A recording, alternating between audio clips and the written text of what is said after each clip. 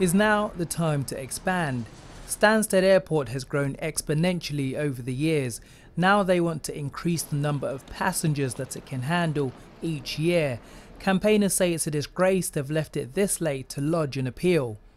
MAG legally are allowed 6 months to appeal. They've left it to the last possible minute to announce that they're going to appeal, which is infuriating, frankly. They've just prolonged the uncertainty for 6 months, not knowing, and now they want a public inquiry which could take another 18 months or even more. And if this planning application was to be approved, there would be round about 50% more flights than there were last year. That's what it would allow the airport to do.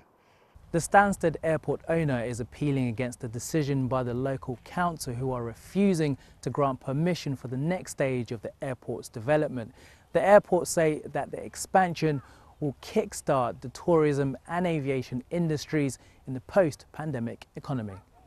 Uttlesford District Council say they are yet to see what the grounds of the appeal are and say their decision will have financial consequences.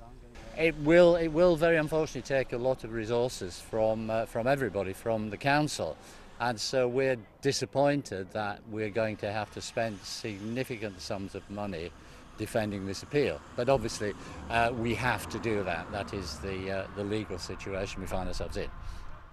Steps towards a final decision may now take a little longer.